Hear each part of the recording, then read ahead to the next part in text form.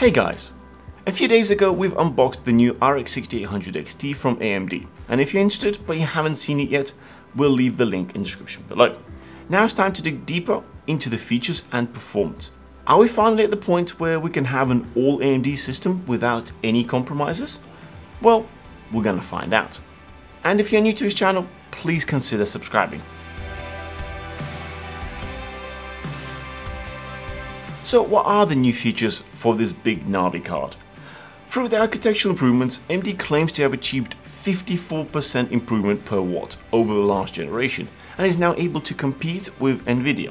While they've kept the 7nm manufacturing process, they've doubled the die size and now have more than double the transistors.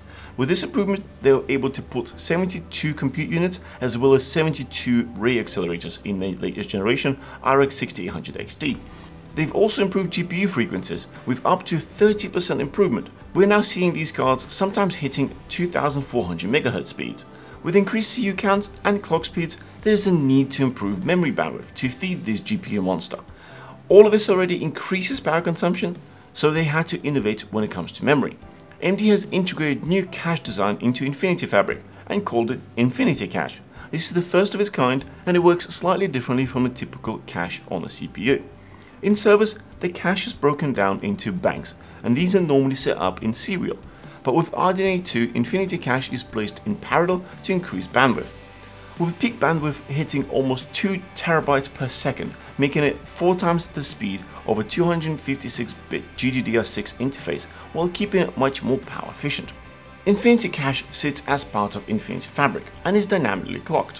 When there is high load, it will clock up and provide more memory to the GPU engine. And when the process is engine bound, Infinity Fabric will clock down to save power. With this in mind, we should see much more use of it in 4K gaming, and it will likely clock down while in 1080p, as it will normally be more engine or CPU bound. Another interesting part is the latency. Even though there is a larger die, which in turn increases latency. With introduction of Infinity Cache, AMD claims that there is an average of 34% reduction in latency compared to the RX 5700 XT, which should improve performance at lower power levels. With all of these implementations, AMD says Big Navi has 20% improvement per clock per compute unit, almost double the compute units, and also increased clock frequency by about 30%. To ensure RX 6800 XT hits the 300 watt power limit, AMD had to optimize power consumption to make it 30% less energy demanding per cycle. Another large development is Smart Access Memory, SAM for short. This allows CPU to have direct access to all VRAM on the GPU, thus improving performance. Its function currently only available between the new Zen 3 CPUs and RDNA 2 graphics cards, but it seems like it will be available on most brands in the future. This is a whole lot of tweaks, but how does it stack up against other cards out there? Let's find out. We used our new AMD Test Bench with Ryzen 9 5950X. Here we tested the older RTX 2080 Super, new RTX 3070 and RTX 3090. We're keeping all of these cards at stock, and for the new AMD card, we have a separate benchmark where we've enabled Smart Access Memory. This will be indicated on the graphs. Unfortunately, we're not able to retest RTX 3080 just yet, so we're including the few game results from our previous test while running an Intel i7 10700K test bench. Please note, due to this change, results are not directly comparable, especially at 1080p, so we will not focus on them too much. Starting with Shadow of the Tomb Raider. At 1080p we see all the cards evenly spaced out, with RX 6800 XT only about 10% behind their RTX 3090, who's taking the lead here. Enabling SAM improves Radeon's performance by about 5%.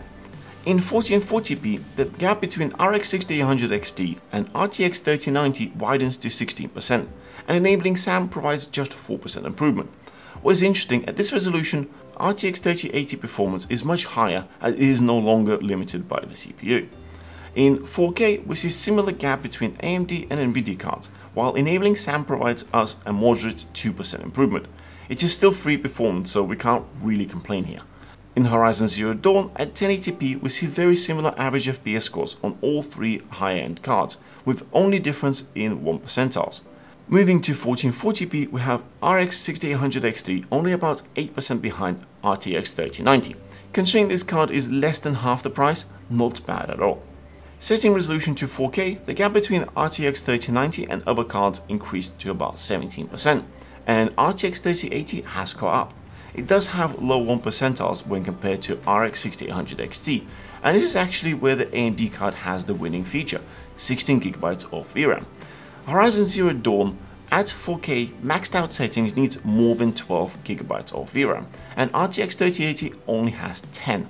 Next, we have CSGO, and at 1080p, the RTX cards perform about 10% better on 1 percentiles, but at 200 FPS mark, I feel it doesn't really matter. Bumping up the settings all the way to 4K, we see RTX 3090 is still the best performer, but it is nice to see RX 6800 XT is matching it at least on average FPS. So far, results are very varied, but there is no doubt that RX 6800 XT is competitive, and with SAM enabled it appears to be performing really well.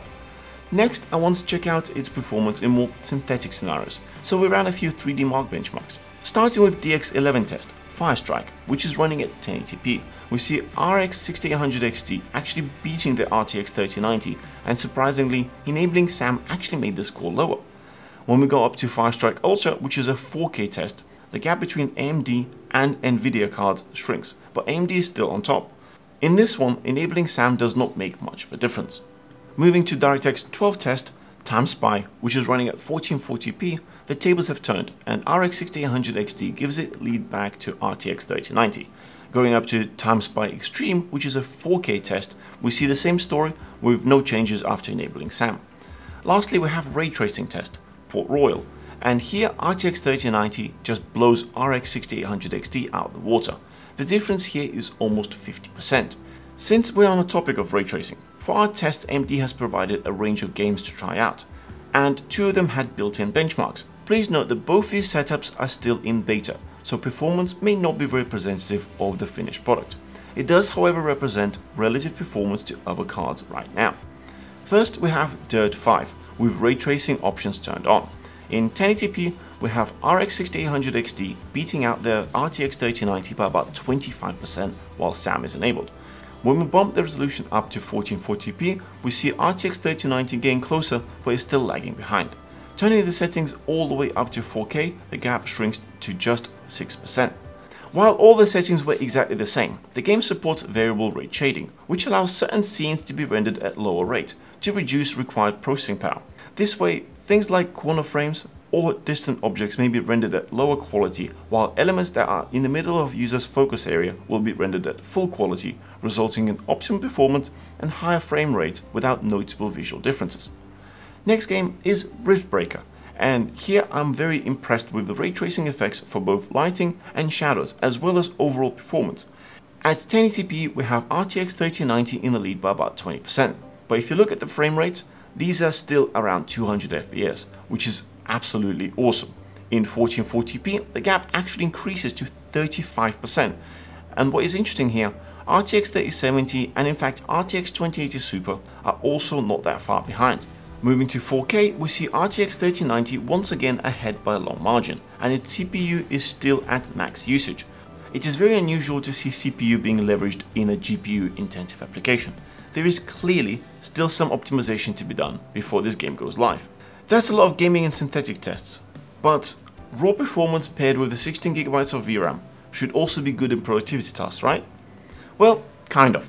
In Blender, while doing the shorter BMW test, this card is actually performing worse than RTX 3070, but in the longer classroom test, it slots in nicely between RTX 3090 and 3070. This is where the fast cache is going to come in very handy. We also ran Blackmagic Resolve benchmark from Puget Systems and found RX 6800 XT actually pulling its weight rather well, scoring way above RTX 3070, as we would expect, and landing about 10% behind from RTX 3090 while SAM is enabled. Considering its price and 16GB of VRAM, this card may actually be very good for video editing. We'll have to do some more in-depth testing in the future. With the rig performance numbers out of the way, let me cover a few other important parameters, starting with thermals. A quick note, our ambient studio temperature is 26.5 degrees Celsius. While testing in gaming, RX 6800 would stay in the low to mid 70s while under heavy load. While testing in Blender, it hit around 70 degrees and stayed there, and it seems enabling SAM does not provide any notable impact on thermals. This leads us really well to noise levels, and I'm completely blown away here. The card is incredibly quiet. In fact, while doing benchmarks, I have not even noticed it. Only when we had to do the testing for noise performance, I noticed some sound. To be honest, the testing was done on an open bench, so it got much more fresh air and needed less cooling. At idle, this graphics card actually turns off, as you can see right here, and it is completely silent. To test it further, we had to turn on Firmark, set it to 4K and leave it for about 10 minutes to warm up. After that, we had the light hum at 42 dBA, with fan speed only ever reaching 45%. For those who are interested in the maximum noise that this card can generate, we've set the fan speed to 100% and at peak it hit 58 dBA. This is loud, but unlikely it will ever reach this in the normal conditions. AMD has achieved this performance by including 3 redesigned fans and a full board length fin array, as well as using graphite thermal interface for optimum heat transfer to the vapor chamber, and results, well, they speak for themselves. There are many other features and options I would love to talk about, such as support for DirectX 12 Ultimate, Radeon Fidelity FX, and overclocking options, but that will have to be in another video. To sum things up and clarify if we're finally at the point when we can have an all AMD system with no compromises. And the short answer is no, and I don't think we'll ever be. It is very difficult to make something that is good for everyone. There will always be trade-offs, but damn, they have made a great piece of kit, and it will certainly compete with NVIDIA. All I hope that they will keep up with support and work with developers to optimize game and productivity performance. I hope you found this useful. Don't forget to smash the thumbs up and subscribe for more, and we'll see you guys in the next one.